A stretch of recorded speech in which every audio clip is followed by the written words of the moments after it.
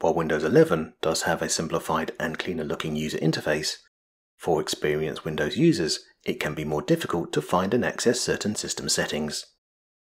So to get around this, we can enable something called GodMode to allow us from a single location to access many of Windows' hidden features. In this example, we will be placing GodMode on the Windows desktop. However, you can place GodMode in any location where you can create a folder. To enable GodMode, we first need to create a new folder. We're going to do this by right-clicking on our desktop to display a quick menu, and then select New Folder from the list of options.